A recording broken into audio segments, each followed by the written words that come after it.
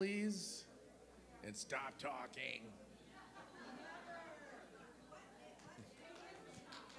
Yeah, exactly.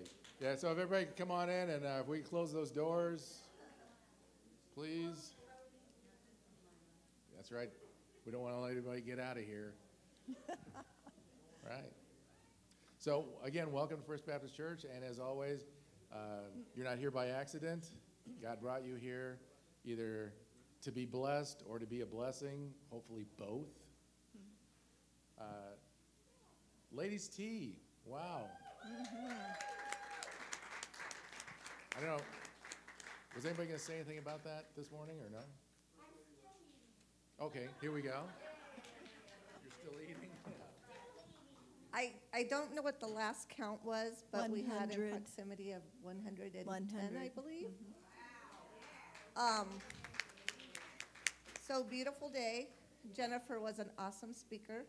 I don't know if she spoke to you ladies' hearts, but she sure spoke to mine. I just want to say thank you to Kathy and Becky, all of the people who hosted a table. It was a beautiful day, and it was just a great bonding moment for us sisters. And Well, thank you. and the men for helping us. There were a lot of men that backed us up and helped. So thank you guys. Okay, I guess we could probably help next year too. Yeah. All right, so there we go. Upcoming events. So CR, Celebrate Recovery is back on. So Friday nights, six. Right, but it's usually 6:30. Okay, so this one, I think you guys are having a what, barbecue? You're gonna be having some steaks and filet mignon. All right, well, if you're just coming for that, then you probably do need to come. So, right? Yeah. All right, so BBS meeting is going to be Sunday at, oh, I'm sorry, Saturday. Did you, oh yeah, did you have something to say about that, young lady? Well, hang on. I don't think they can hear you. Yeah, you do. Yolanda's going to call everyone this week to remind everyone too. But also, if you're not a leader in Team Kids, your time at the meeting is going to be real short, just a few announcements. If you are a leader or a teacher, it's going to be a little bit longer. Okay, thank you. All right, thank you. Well, it's going to be 5 hours. I hope you're providing lunch. Okay, so we got the clothing our neighbors coming up at the first of the month. In fact, I think it's going to be on the 1st. Yep. 8:30. Is Jerry here?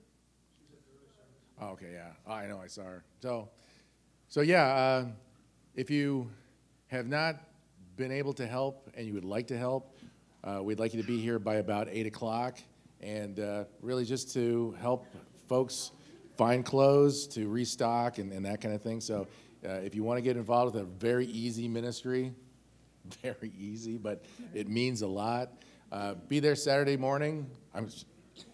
Saturday morning on the 1st, and help us out with that. And I don't think we need any more clothes. So pass that out to your friends too, because it kind of starts getting piled up back there. And well, I'm complaining. Go ahead. Till after the clothing giveaway. Then you can bring it. Okay. So we've got a council meeting coming up on the 2nd also, and then men's breakfast. Okay, so we missed men's breakfast this last time because we deferred to the ladies for their. Well, you're welcome. But Dave and Tall Tony are heading that up. I guess we're going to be meeting in June for that. So Father's Day is coming up.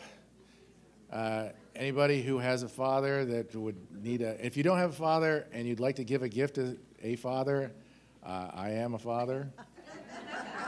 So if you would like to do that, Keep it under 100 if you can.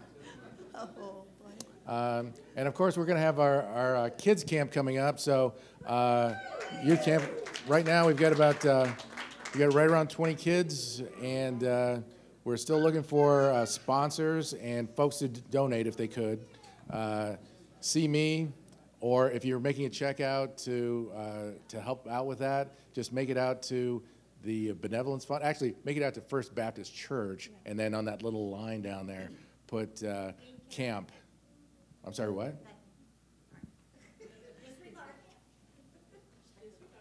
Okay, thank you, Yoli.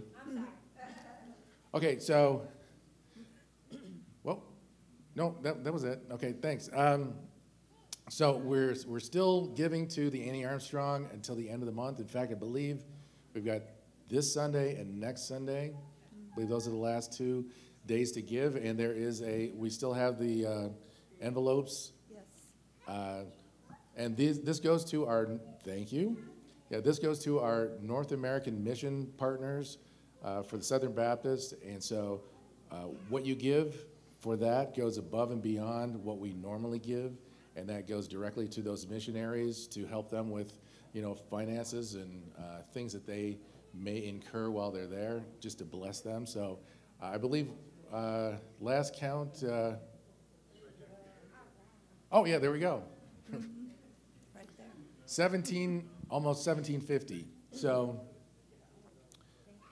we're still falling short by about $1,000. So if anybody has $1,000, it's burning a hole in your pocket and you want to give to missions, please feel free. So Family Life, not this one. The other one. So out there in that laundry basket, there's these baby bottles. These are not just free baby bottles for your babies. But so in it, you put money or a check or coins, no coupons. Cash, right, exactly. No coupons. Anyway, and we're going to be collecting them on Father's Day. You can, when you take a bottle, make sure you sign up and let them know how many bottles. You may make more than one. But please bring them back between now and Father's Day. It doesn't have to be on Father's Day, just between now and then. Oh, did you want to share something else? Well, come on. Okay, well, all right. So last year, this is one of their mini fundraisers. Last year, she said, for some reason, they did not get hardly any of these bottles back. So guys, if this not only means a life, but when the people choose a life, this helps them with classes. It helps them to provide for their child. So as the person is taking these classes to learn how to be a great parent, you're not only saving a life, but you're helping with their parents' lives as well. So if you take a bottle, please, please, please bring it back. And if for some reason you can't, just bring back the bottle, okay? Yes, thank you. And by the way, it's got a little slot in it, so you really can't use it. Don't try to do that. All right, so we got birthdays. Olita. Is she here?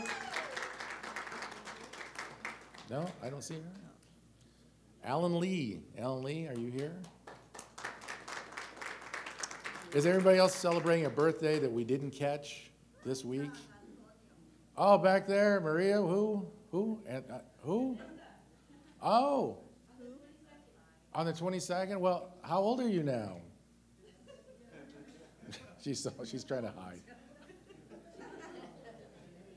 I'm sorry, what? Oh. All right, well, we're going to sing you happy birthday for sure.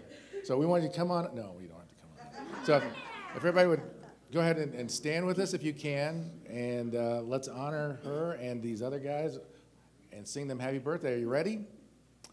Happy birthday to you. Happy birthday to you. Happy birthday, God bless you. Happy birthday to you, and many more. All right. And what about, do we have any anniversaries? Oh, anybody celebrating an anniversary that we didn't know about? All right, well then, while you're standing, let's go ahead and go to the Lord in worship. Right into worship. Good morning, everyone. Glad you're here.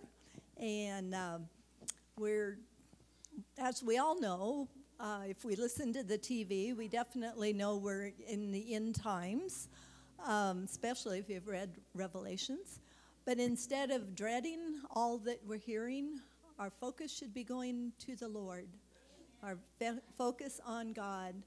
And our first song today is The Days of Elijah.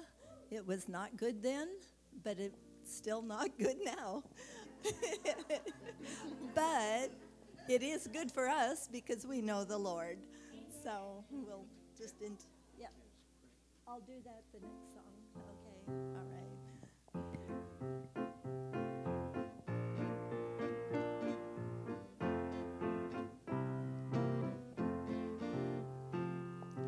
These are the days of Elijah, declaring the word of the Lord. These are the days of your servant Moses, righteousness being restored. These are the days of great trials, famine and darkness and sword. We are the voice in the desert, crying, preparing the way of the Lord. Behold, he comes, riding on the clouds, shining like the sun at the trumpet call. Lift your voice, year of Jubilee, out of Zion's hill salvation comes. These are the days of Ezekiel, dry bones becoming as flesh. And these are the days of your servant David, rebuilding a temple of praise. And these are the days of the harvest. The fields are as white in the world. We are the laborers in your vineyard, declaring the word of the Lord. Behold, he comes, riding on the clouds, shining like the sun at the trumpet's call. Lift your voice, it's a year of Jubilee, out of Zion's hill salvation comes. There's no God like Jehovah, there's no God like Jehovah, there's no God like Jehovah, there's no God like Jehovah, there's no God like Jehovah, there's no God like Jehovah, there's no God like Jehovah, there's no God like Jehovah. He comes, riding on the clouds, shining like the sun at the trumpet's call. Lift your voice, it's the year of Jubilee, out of Zion's hill salvation comes.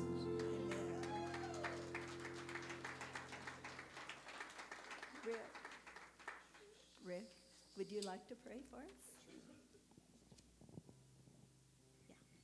Heavenly Father, we come before you today and gather to lift you up, to worship you and praise you for the almighty and loving God that you are. Lord, today we sing to you. We lift up these words that describe just how glorious you are, Lord. And we ask you this morning, Lord, to work in our hearts. Yes. Clear our thoughts. Let us be that new life that you have given us. Refine us, Lord. Make us pure as gold, that we may glorify you. And we pray this in Jesus' name. Amen.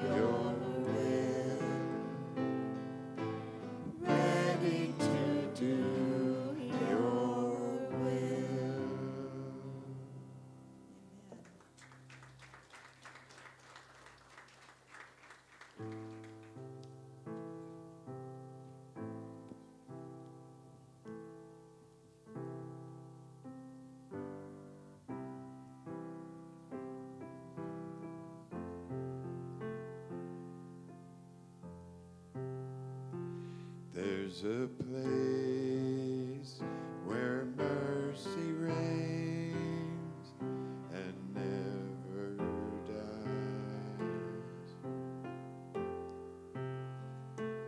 There's a place where streams of grace flow deep and wide,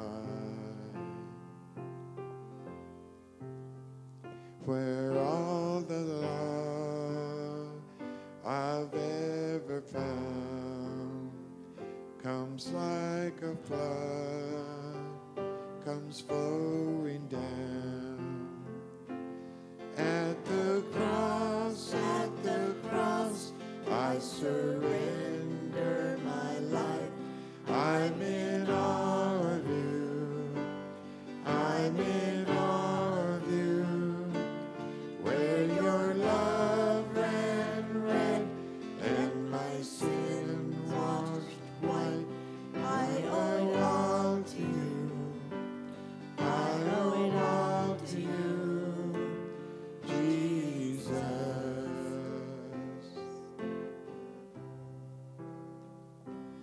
There's a place where sin and shame are powerless,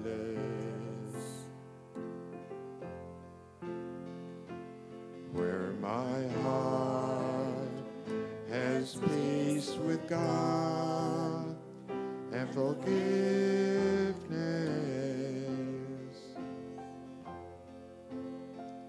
where all the love I've ever found comes like a flood, comes flowing down. At the cross, I surrender my life. I'm in awe of you. I'm in awe of you. Where your love ran red and my sins washed white. I owe it all to you. I owe it all to you. Here my hope is found. Here on holy ground. Here I bow down. Here I bow down. Here my eyes open wide. Here you saved my life. Here I bow down.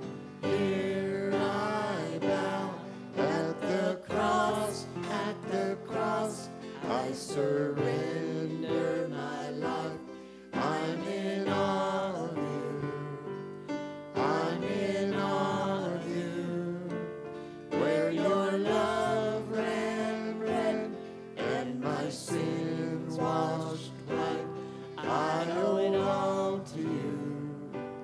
I owe all to you.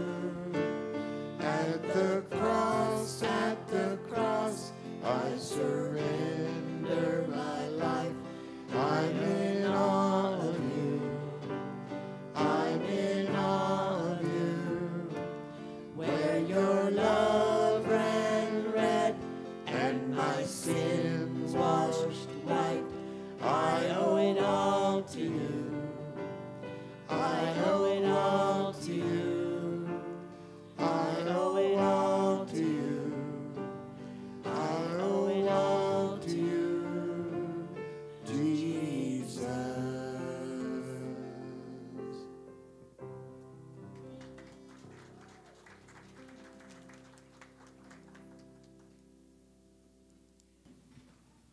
Thank you.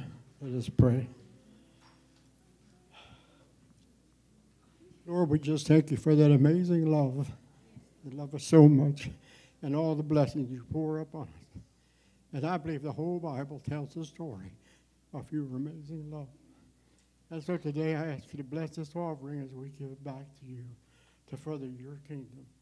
In Jesus' name, amen.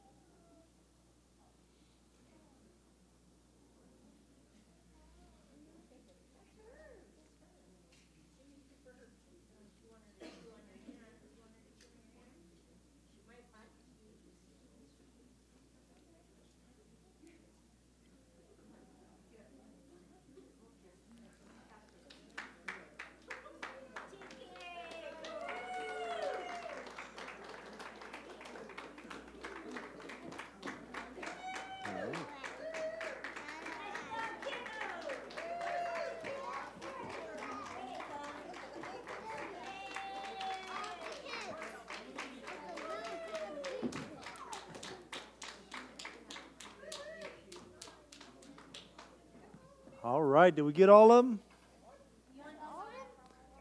You got me on? There we go. How are you this morning?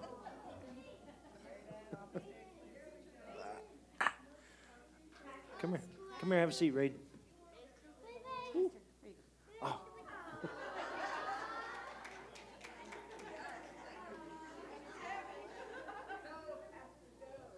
Woo. It's got my eyes, doesn't it?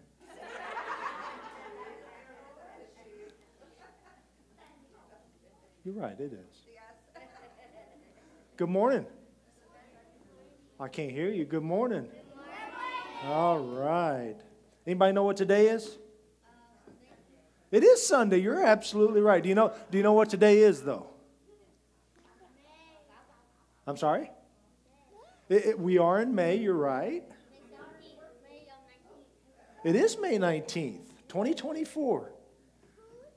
Anybody know the word Pentecost? Ah, yes, it's Pentecost Sunday. So what is Pentecost Sunday? It's the birth of the church. Yeah, not First Baptist Church, but the church. See, First Baptist Church, our birthday's in July, but for the church, we were born 50 days after Easter. Now, does anybody know what Pentecost means? Pentecost means 50. Yes. So it's 7 sevens, because it's the week, Festival of the Weeks. It's 7 of them, and then another day. And then you have Pentecost. So what's special about Pentecost? Anybody know? There was this prophet named Joel. And Joel prophesied that after the Messiah would go into heaven, he would send the Holy Spirit down. And on Pentecost Sunday, the Holy Spirit came down. Now, Peter is the one that explained this to them. Is this news to you guys? You already had this figured out? Y'all seem a little somber this morning. So for birthdays, what do we usually do? We sing happy birthday, don't we? So why don't we stand up and let's sing the church a happy birthday? What do you say? Yeah. Well, let's sing it to the church, though. Come on, let's stand up. All right, you're going to lead us, right? Okay, start us off. Happy birthday to you. Happy birthday to you. Happy birthday, dear church. Happy birthday to you. For eternity. Now, do you realize that? The church is always going to exist. There's all kinds of things in this world that aren't going to exist anymore, but the church will go on forever. So who wants to pray? Come here. Woo. Do you want to pray? What do we do when we're praying? Everybody stand up. Come on. Dear Lord, thank for this day. Thank for everything you had hit us. Thank for the suns. Thank for rising up for us. And thank for what everyone's going to learn today. Help everyone drive safe home. In Jesus' name, amen. Amen. Hey, hang on just a second. Just a reminder, this is our second week of splitting the team kid. So the 4th through 6th are going to go down to the fellowship hall, and the 1st through 3rd are going into the normal team kid room. Let's make sure after service that we go collect our kids. But she was helping me.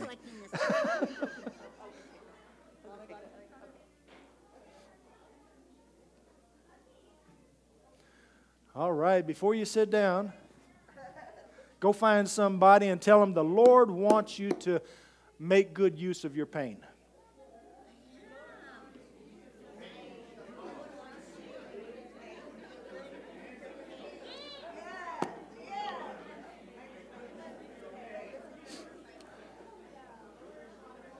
Oh, man, I'm not getting a whole lot of participation here. The Lord wants you to make good use of your pain.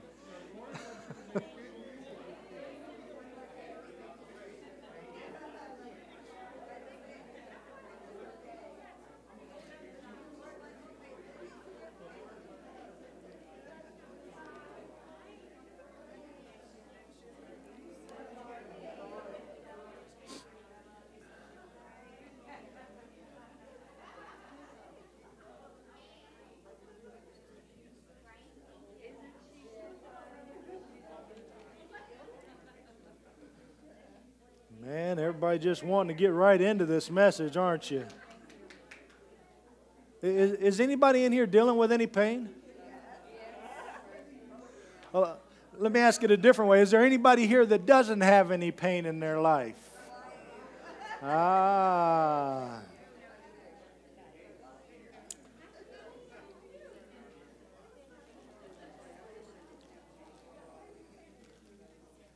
So this little series has kind of been broken up a little bit by things that have been going on. We had our deacon doing the speaking.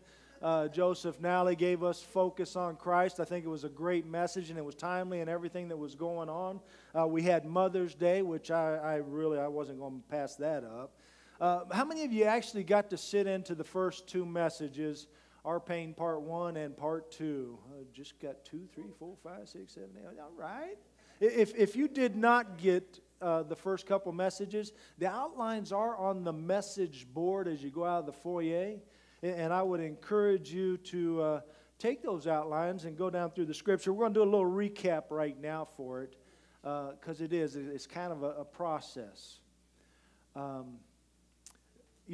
God uses our pain.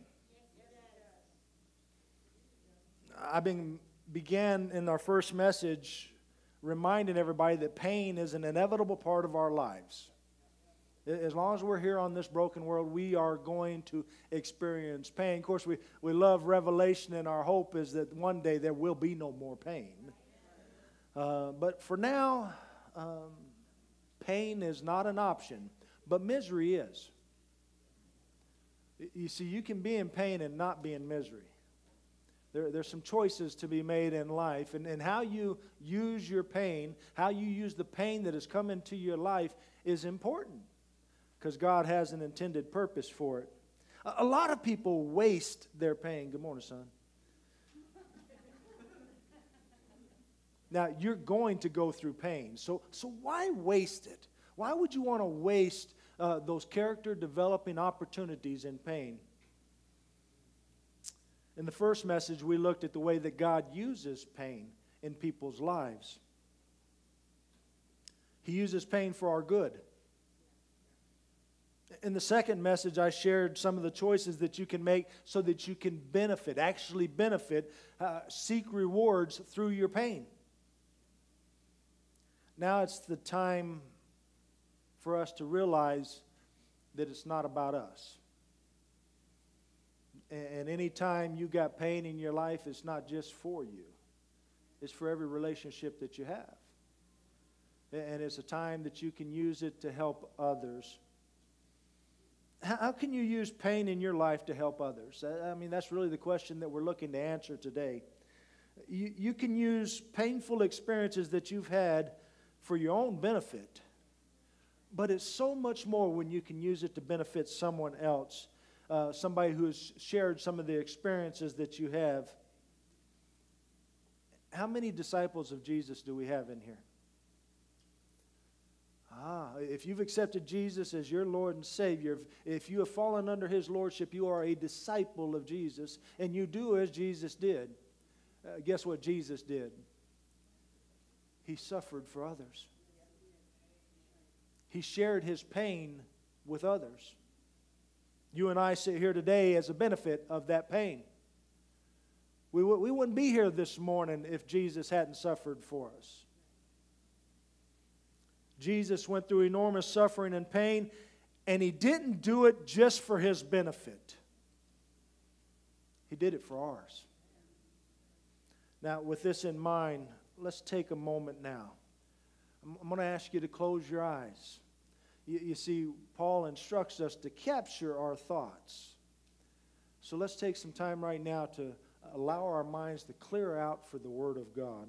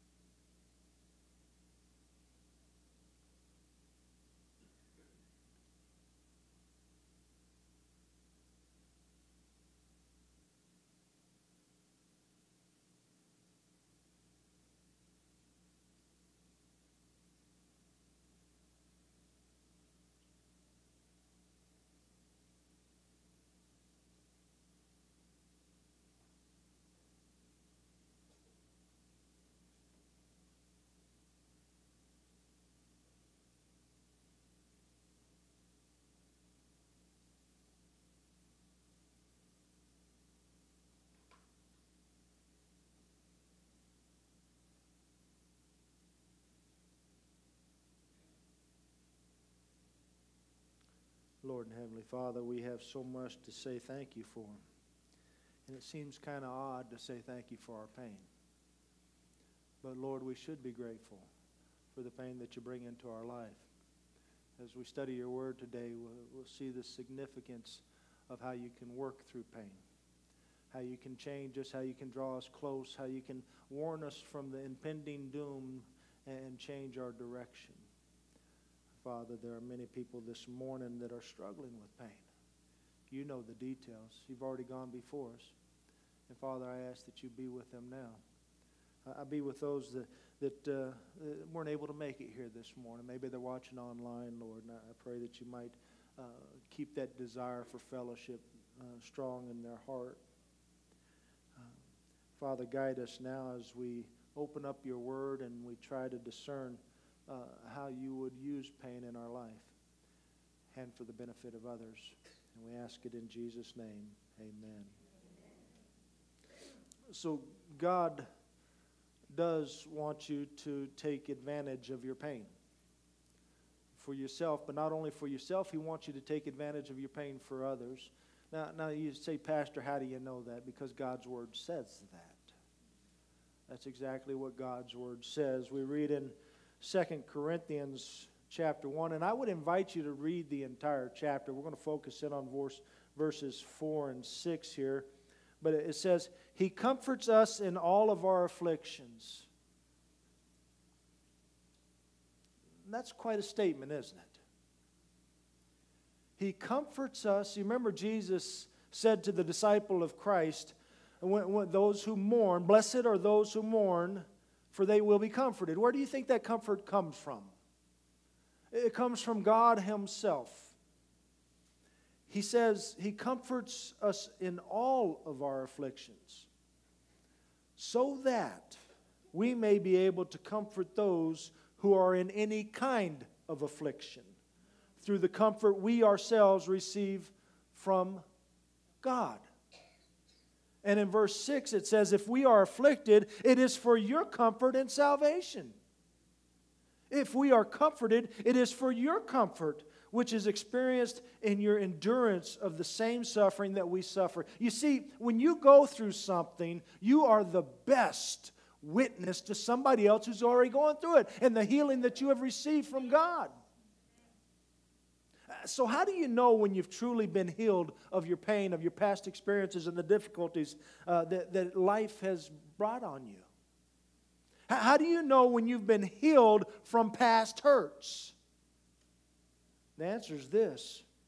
You begin to use your painful experiences to help other people.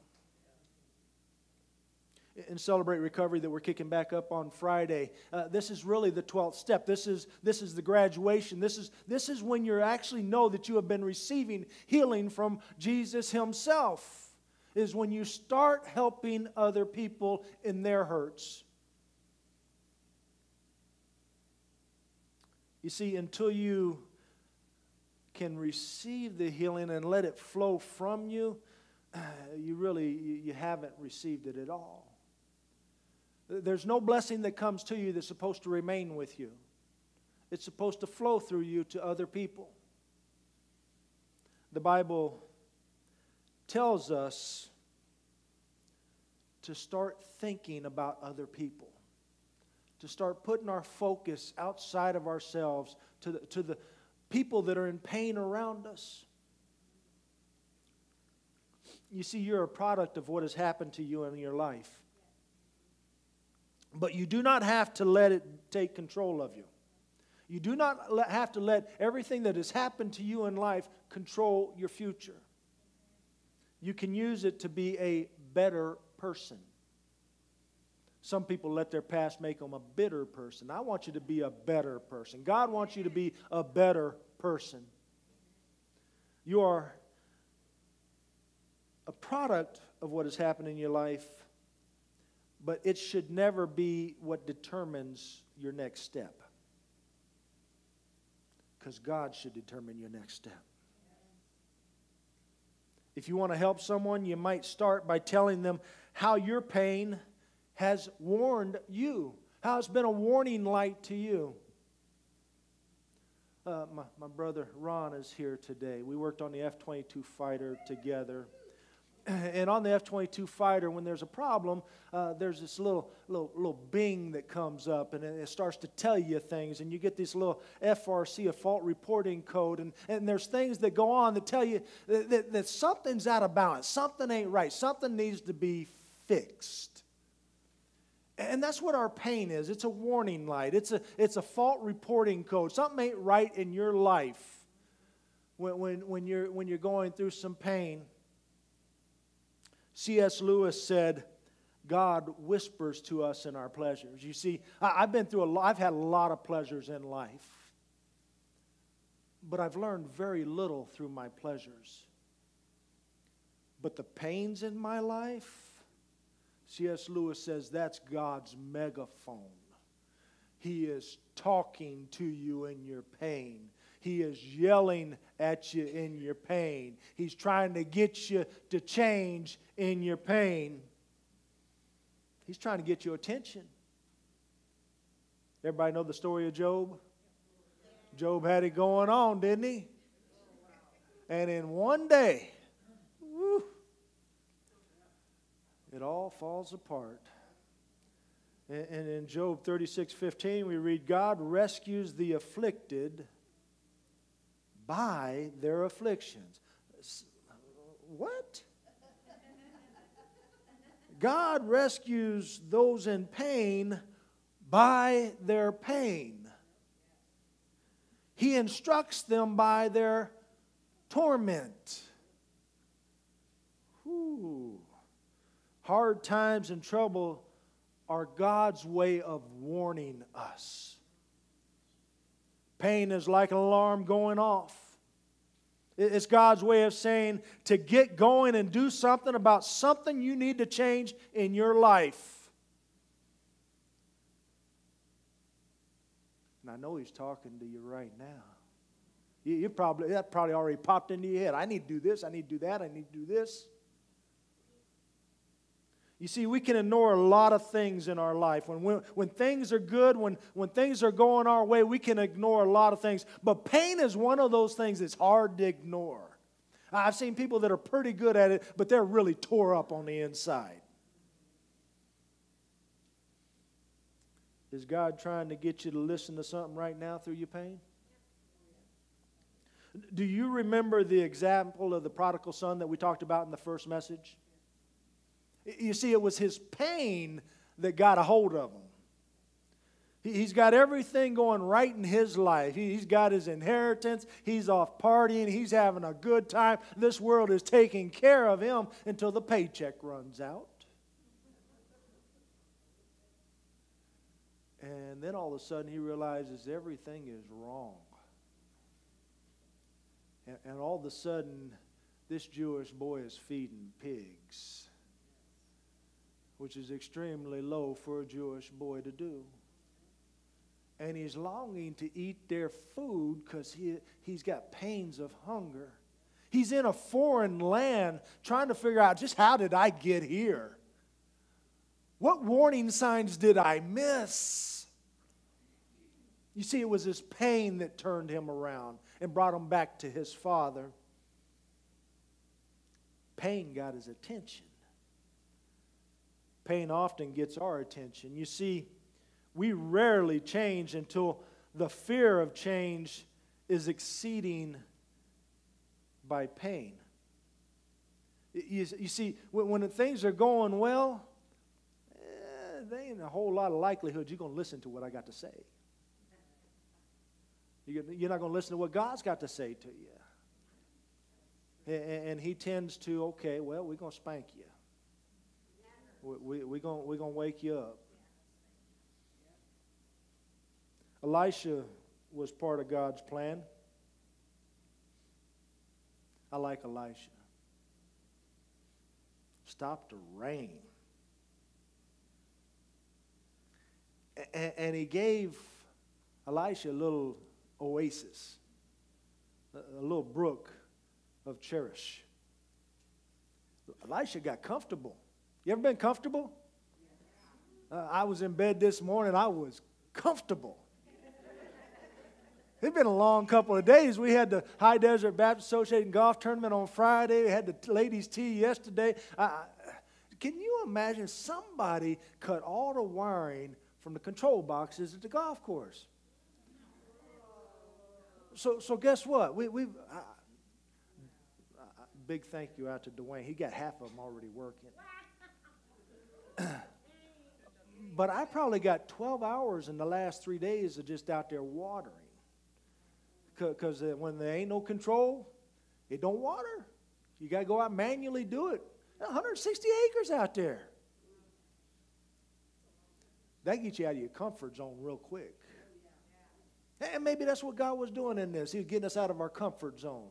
You know what he did to Elijah? He shut the brook off. He said, Elijah, I got work for you to do, and you're too comfortable. Get up. Move. Go where I'm telling you to go. Do what I'm telling you to do.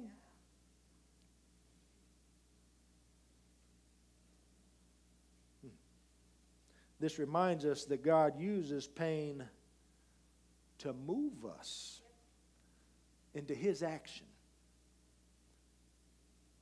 2 Corinthians 7:9 says, now I rejoice. Why is Paul rejoicing to the church at Corinth? Because you were grieved. I'm happy about your pain. That doesn't sound very nice, does it? But because you were grieved, it led to repentance. It turned you to the Lord. I am so happy that people in here are feeling some pain. Because that means the Lord's working in your life.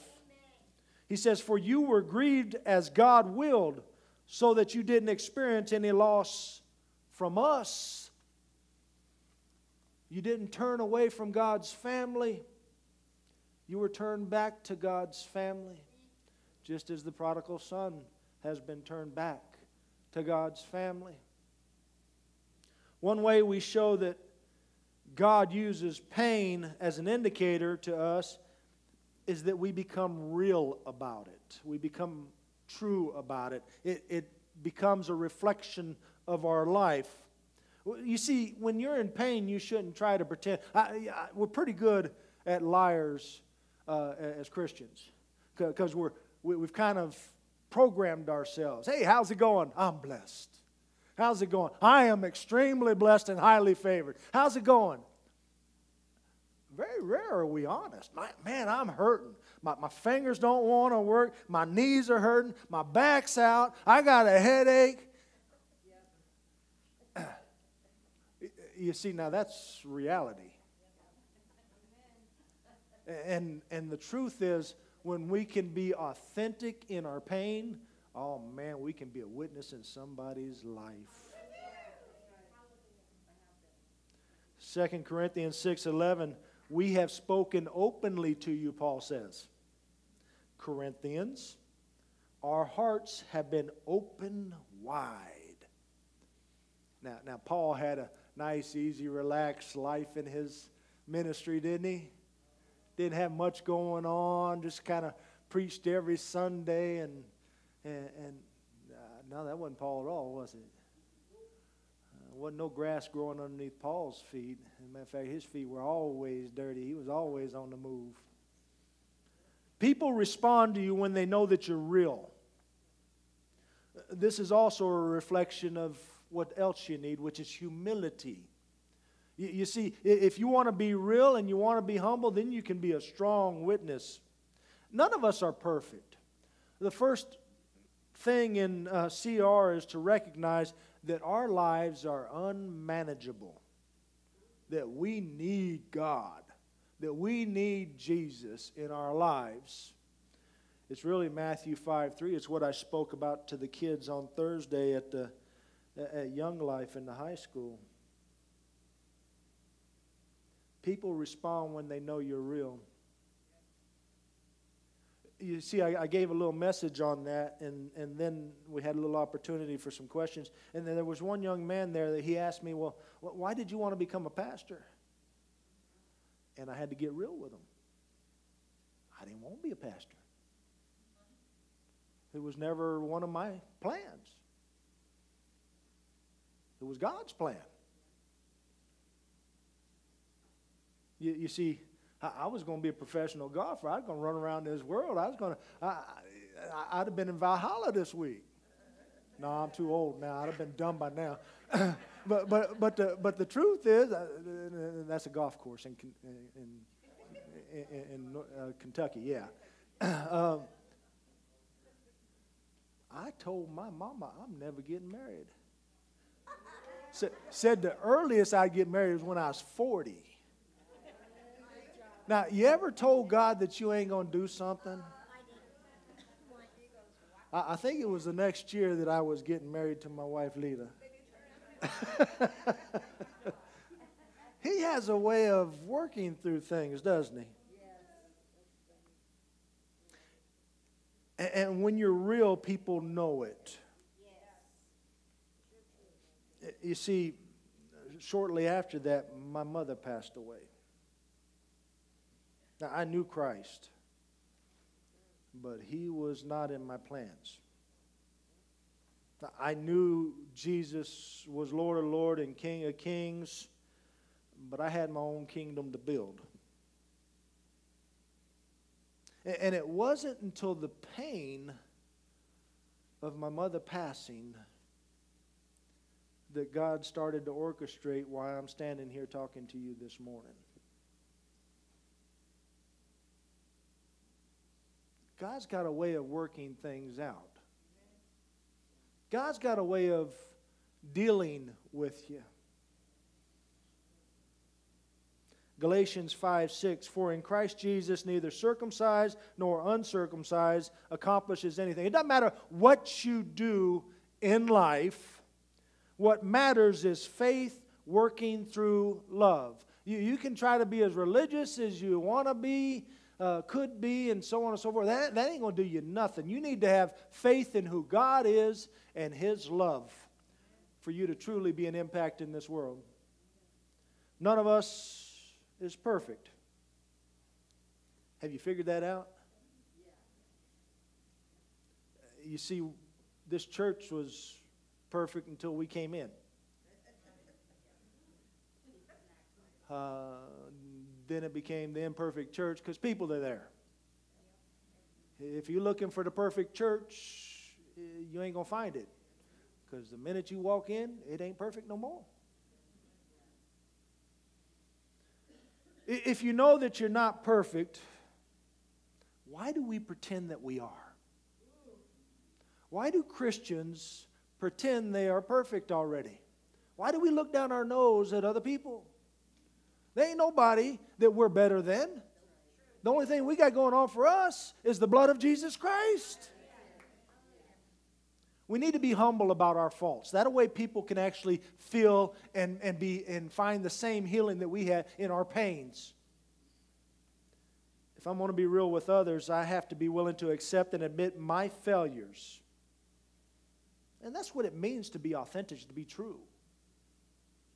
In 1 Timothy 1:15 it says, this saying is trustworthy and deserving of full acceptance. That's quite a start right there, isn't it? Christ Jesus came into the world to save sinners. And I am the worst of them. That's quite a statement right there. That's humility. We must be honest about our frustrations. People relate to being frustrated. Romans 7:18, Paul says, "For I know that nothing good lives in me." Whoo, there's a start. That is, in my flesh. For the desire to do what is good is with me, but there is no ability to do it. Do you realize that you are in a battle for your very soul? That Satan is trying to snatch you away. And he's going to use every evil desire in your heart to do so. He says, I keep doing the evil I don't want to do. Have you ever said anything like that to anybody? I'm messed up. You know what? I want to do the right thing, but I don't. And I don't want to do the wrong thing, but I do. You see, that's being honest. Paul's being honest with us. That's why people listen to Paul, because he had a gut approach. He was real with people. 2 Corinthians 12:20, for I fear. Paul has fears? The Apostle Paul has fears? For I fear that perhaps when I come, I will not find you to be what I want. Uh-oh. And I may not be found by you to be what you want. There may be quarreling, jealousy, outbursts of anger, selfish ambitions, slander, gossip, arrogance, and disorder. Thank God that's not our church.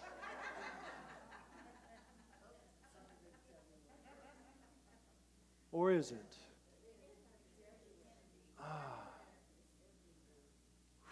That's pretty powerful, isn't it? You see, when we can get down to reality, that we aren't perfect, that we got problems, then we can come in here truly ready to worship the one who is perfect and wants to perfect us, who is in fact in the process of sanctifying us, turning us into the perfection that He will spend eternity with. Paul says, I do admit I have fears. Have you admitted your fears to anybody? He says, have you ever been honest with anybody, especially in the church?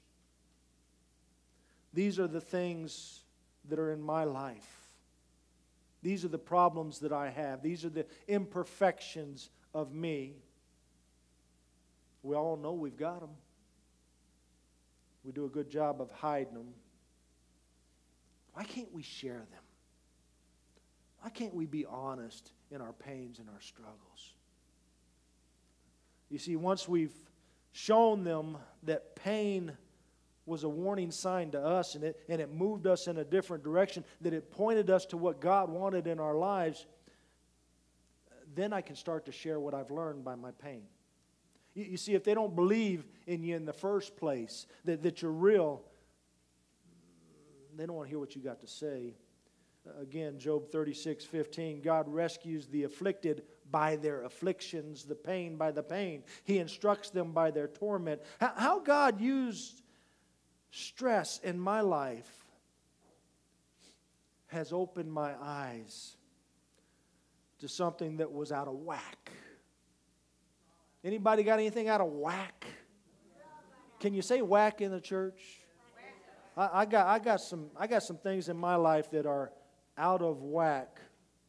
What's God trying to open your eyes to?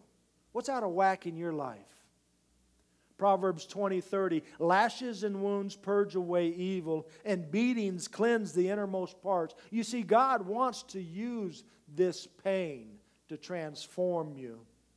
Sometimes it takes a painful situation to make us change our ways. You see, it's wise to learn from our experiences. Everybody in here has experiences, right? But let me tell you what's wiser. It's wiser to learn from the experiences of others so that you don't have to go through those pains and difficulties that others have already gone to before you and have witnessed to you about. We can learn from each other's mistakes. It's a lot easier to learn from somebody else's mistake than it is from our own. The pain is so much less. See, there's three things that God wants you to learn from pain. The first one, probably the most important, is God wants you to depend more on Him in your pain. You know, I gave you the example with Raiden and Mom.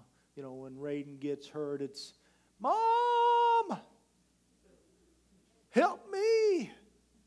Kiss it, make it better. We should be saying, God, help me, kiss it and make it better.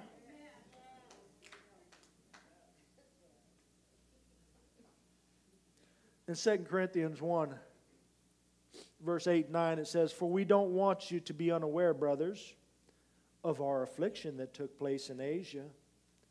We were completely overwhelmed. Paul and them's having a tough time here in Asia. Beyond our strength, it's more than we could handle. So that we even despaired of life. We thought we were dead. Actually, we had a death sentence in this. Indeed, we personally had a death sentence within ourselves, so that we would not trust in ourselves, but in God who raises the dead. See, the truth of the matter is you don't know that you need God until God is all that you have. As long as you can find something else to turn to, you're probably going to keep turning to it. There's so many people that want God's stuff but don't really want God, the author and perfecter. A second thing that we need to do that would, let me tell you right now, you want less pain in your life? You need to spend more time in God's Word. Most of our pain comes because God can't teach us through His Word.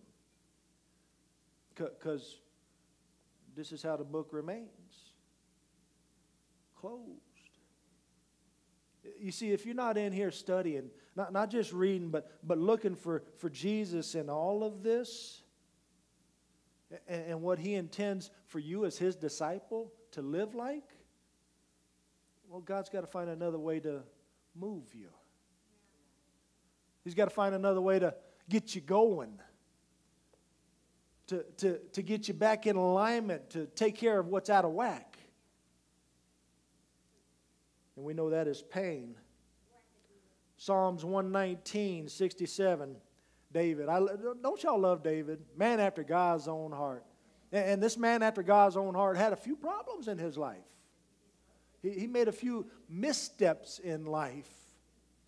And so what happens when you make a misstep? Verse 67 in Psalms 119. Before I was afflicted, before you brought the pain down on me, I went astray. I was doing my own thing. But now, I keep your word. You don't have to tell me again. You ain't got to spank me the same way. I'm a learning fella right now. I'm going to keep your word because I don't want that again. Life is a school and problems are the curriculum. Some lessons we only learn through failure and mistakes. Don't be that person. Learn through God's Word. Psalms 119, a few verses down, 71. It was good for me to be afflicted. David is happy about getting that pain coming his way so that I could learn your statutes. You see, I was stubborn. I was stiff-necked. I was doing my own thing until you afflicted me. Now I learn in a different way. I want to know everything that you want so that I can be right with you. David admits he learned to trust God and obey God's word. It taught him to pay attention to his loss, and he lost a bunch. Another thing that's very important, especially here at Pentecost, day of the church, is that we need to learn that we need each other. You see, we weren't meant to go through this as an orphan Christian. We're supposed to be disciples in unity, working together in one thought, one process, moving forward with our focus on Jesus Christ. Galatians 6:2 says, carry one another's burdens. In this way you fulfill the law of Christ. You see, you're not supposed to do this by yourself. You're supposed to bring others along with you, and we're supposed to witness to each other. Fellowship is so much more than having a meal once in a while. It's actually living life together. It's letting somebody know that you got hurts and pains and struggles and allowing them to be a part of the solution. When I'm in pain, you help me. You pray for me. I feel your prayers. And when you're in pain, guess what I'm doing? I'm praying for you.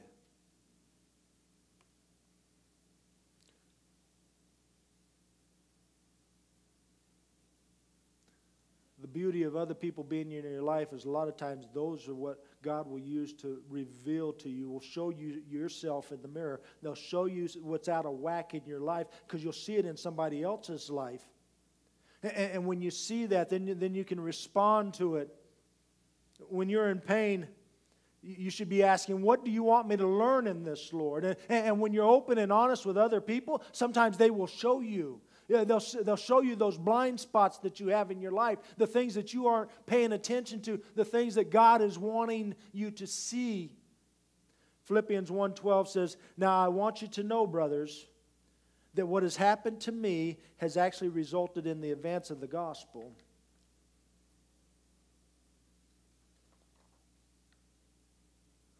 What's going on with Paul at this time?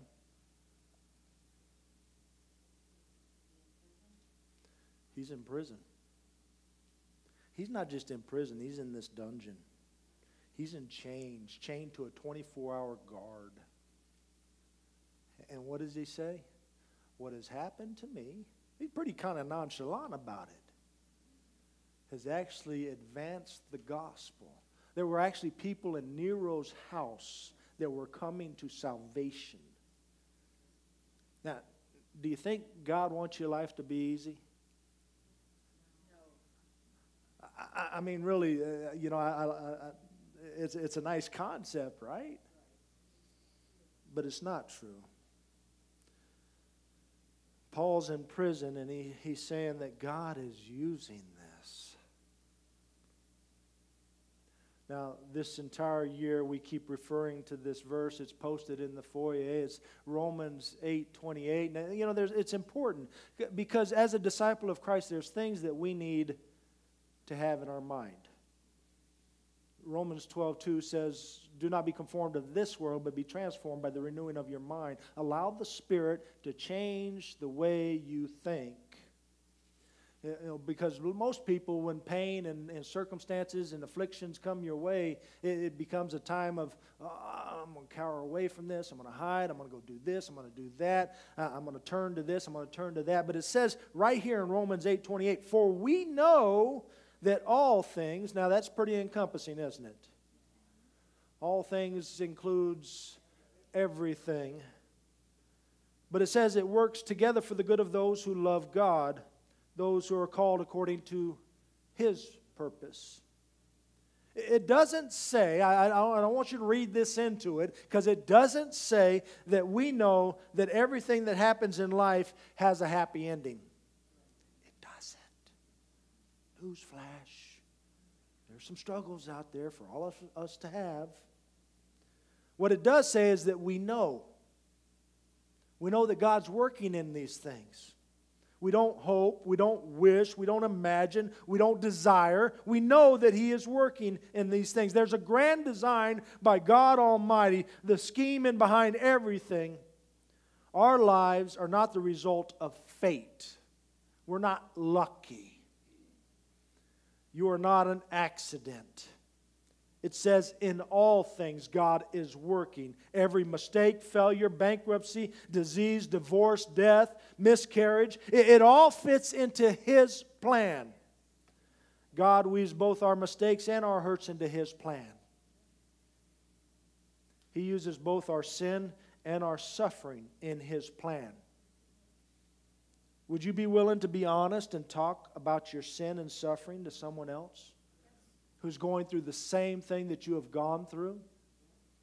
You see, God can use that in the lives of other people. God knew it was going to happen to you even before it happened. So He developed this plan in advance that He would bring people along your path that would have similar circumstances, and you would be able to witness to them. This is how God can use the pain in your life to help other people. Wouldn't that be beneficial? Wouldn't you like to be able to help somebody to keep from having to go through the same pains and struggles that you have? Or be able to be comforted in that? Y'all remember Joseph, right? Joseph had it going on, didn't he? The first 40 years of his life was miserable.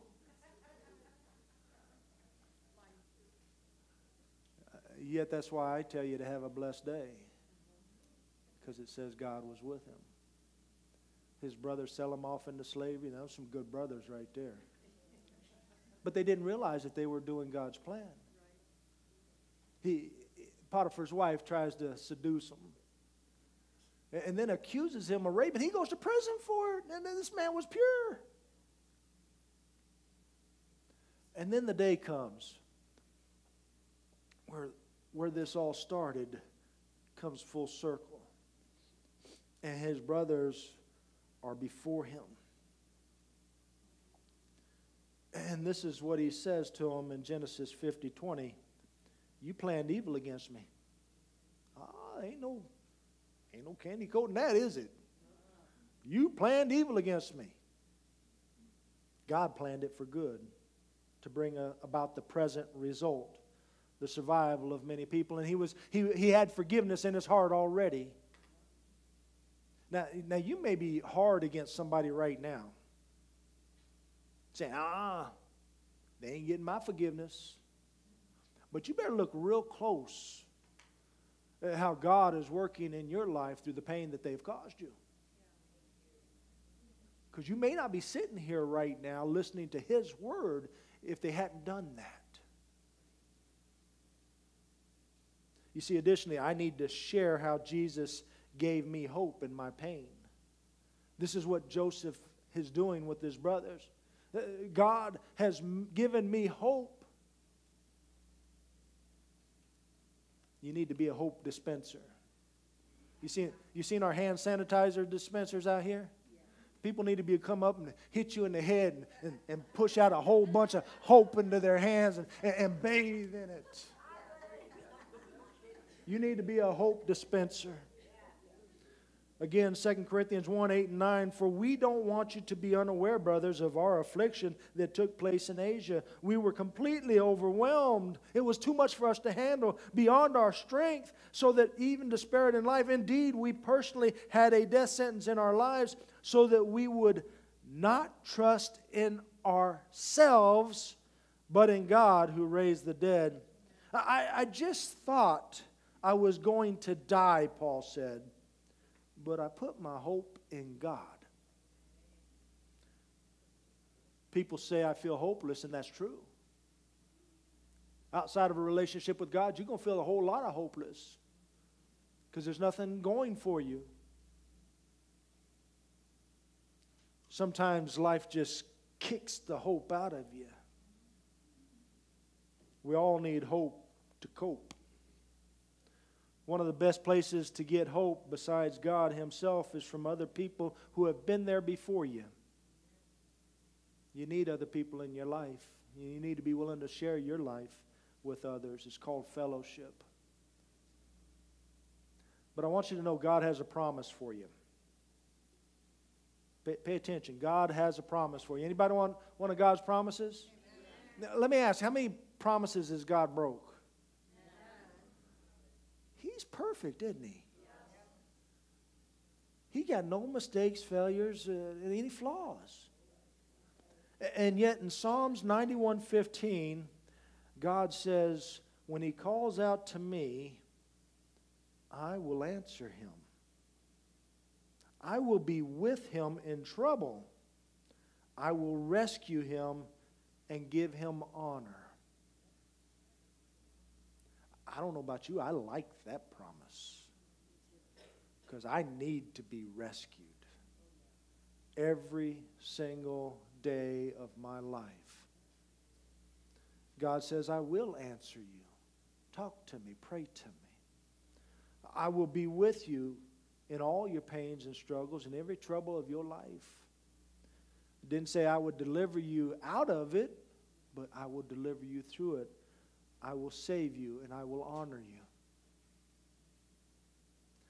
I don't know what's discouraging you right now, where your depression might be coming from, where the confusion and the pain is.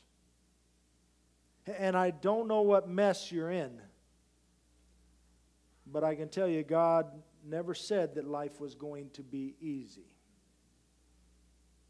He never said that you won't have any problems. In fact, just the opposite. He said, this is a broken world. You're in a battle. Suck it up, buttercup. We got some work to do.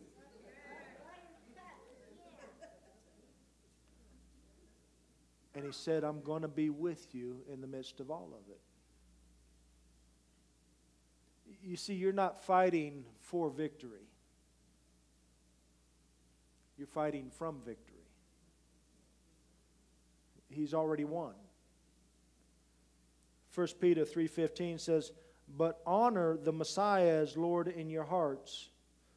Always be ready to give a defense to anyone who asks you for a reason for the hope that is in you. Let me get the worship team to come on up.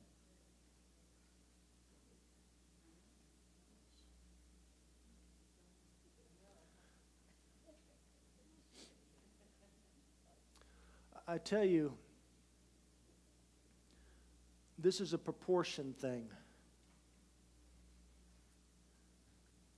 The bigger God gets in your life, the smaller your problems get.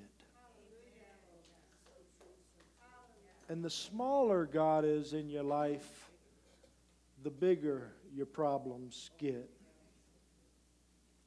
When we draw close to God, it brings greater hope inside of us. You see, the people around you might applaud you for your successes. They might say, well done. But it's truly your mistakes and your failures and them seeing you as a real person that will draw them to you. Not to you, but to the God who is working through you. Let's stand up.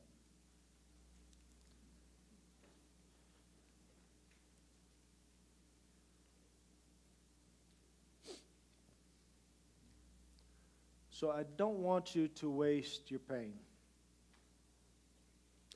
Of course, let me preface that. If you have not submitted to Jesus as your Lord and Savior, and I like this reality check.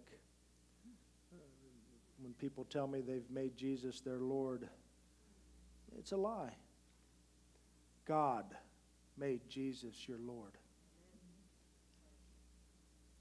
But when you've submitted yourself to Jesus and His Lordship,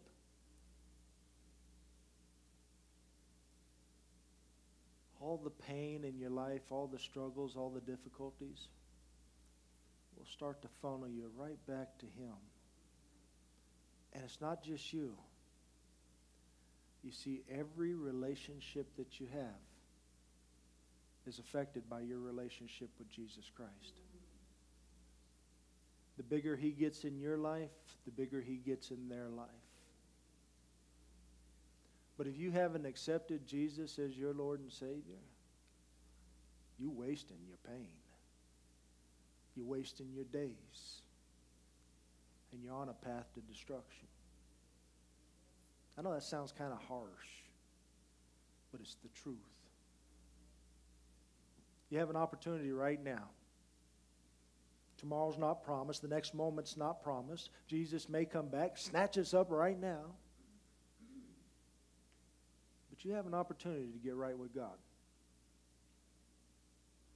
And it's not just simply saying a prayer. It's actually believing in your heart that Jesus is the King of Kings, Lord of Lords, and that He has paid your debt. And asking His forgiveness and receiving that free gift from Him.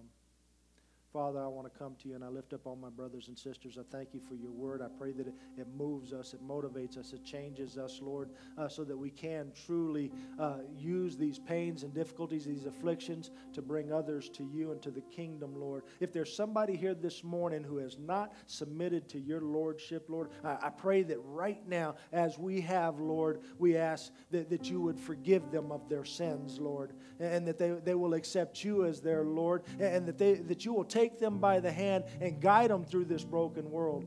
Father, help them to come to the reality that they need to confess their sins, and we know that you are faithful and just when they do, to forgive their sins. Not just forgive them, but to completely wipe them away, to make them completely 100% under your blood, Jesus Christ's blood, to be okay to be able to go into the presence of God and spend eternity in heaven with us.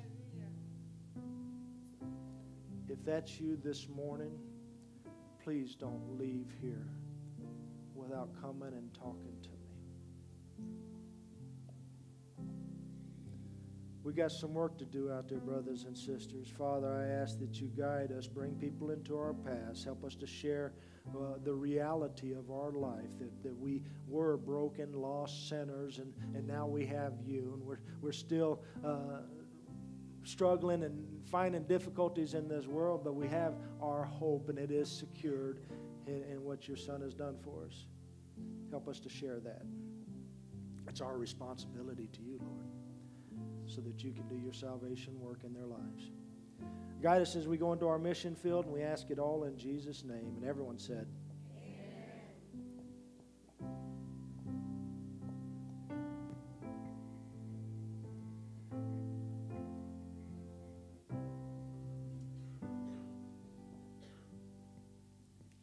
This is my desire to honor you, Lord, with all